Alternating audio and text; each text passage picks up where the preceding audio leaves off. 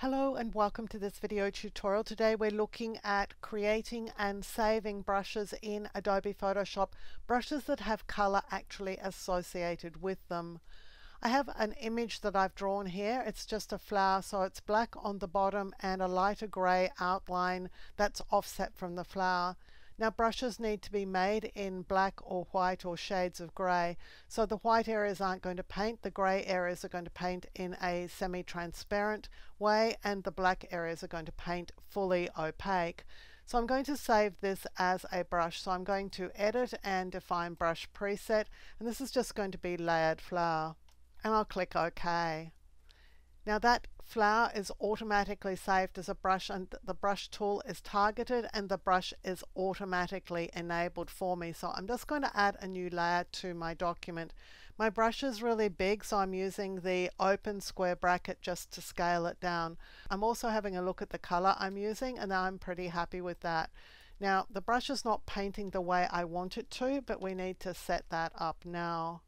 To do this, I'm going to this option here. I'm going to click on it. I'm going to brush tip shape because I want to add some spacing to my brush. So it's going to paint spaced out. I think it needs to be spaced a little bit further still, and I am going to bring down the size a bit.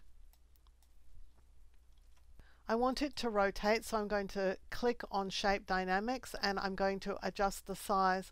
I'm also going to adjust the angle in the sense that I want the brush to follow as I'm painting along. So it is actually rotating. It doesn't have an actual rotation set for it, but it is rotating as I paint it. I think the spacing again is just out. So if I'm happy with that brush now, I can save it as a preset, and in doing so I can save the color, the size, and all of these specifications. To do it, I'm going to open up this panel here and I'm going to click here and choose New Brush Preset. So I'm going to call this Rotating Layered Flower.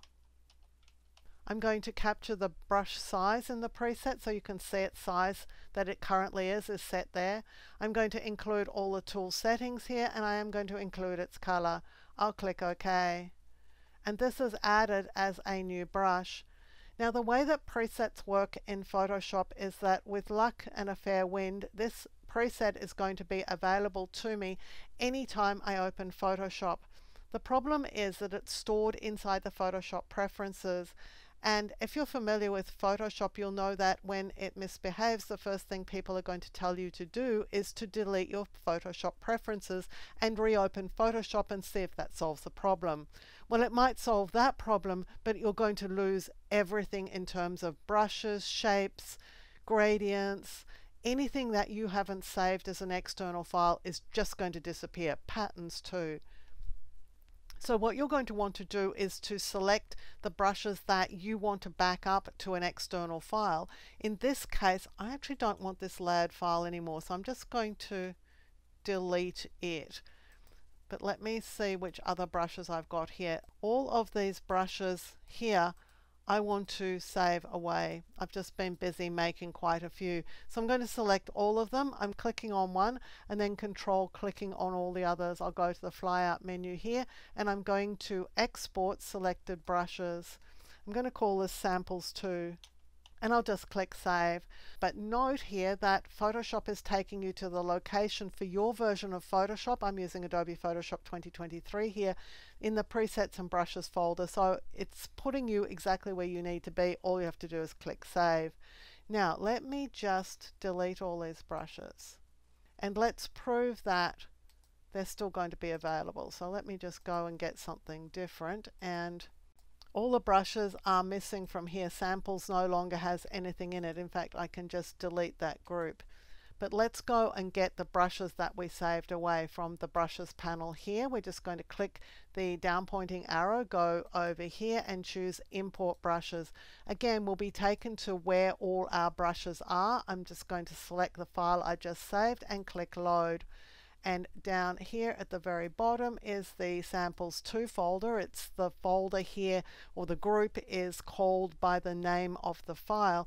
And here are all of our brushes. And here is the one we just made and saved. So let's just grab it and let's just prove that this is all going to work just fine.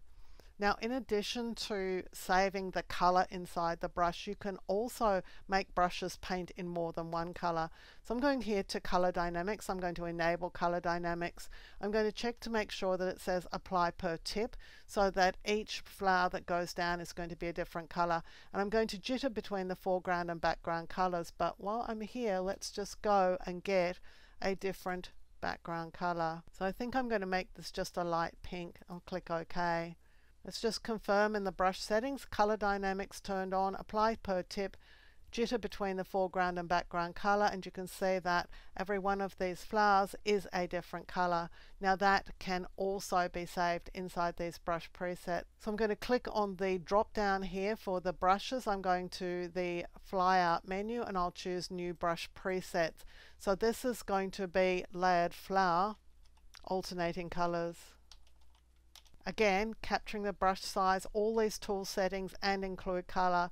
In this case, include color is include all the colors. So let's just go and reset the colors for Photoshop. Let's go back and reselect our flower, and as soon as we do that, you'll see that the colors change. So the colors are being stored inside that brush, but remember too that I haven't exported that brush, so if I wanted to make sure that I still have it even if my Photoshop preferences file is deleted, I will need to back that up. So I would need to select it, and from the flyout menu here I'm going to export selected brushes. You'll note that if I right click here, export selected brushes is not available, but it is available from the flyout menu here. Here it is, export selected brushes, and so I could just export that one flower. So thank you very much to the subscriber who asked me this question. Unfortunately, she was using Photoshop CS6 and this feature of saving color in the brushes is not available in Photoshop CS6. It was first available in Photoshop 2018, so you'll need to be using 2018 or later. If you like carefully researched content like this, clearly presented in a step-by-step format so that you can get great results, then you'll love my Skillshare content. I'm a Skillshare top teacher. I have hundreds of short courses on Skillshare that you can access along with thousands of other great courses, all for the price of a single subscription. If you're interested, there's a Skillshare coupon for you in the description below to use to sign up.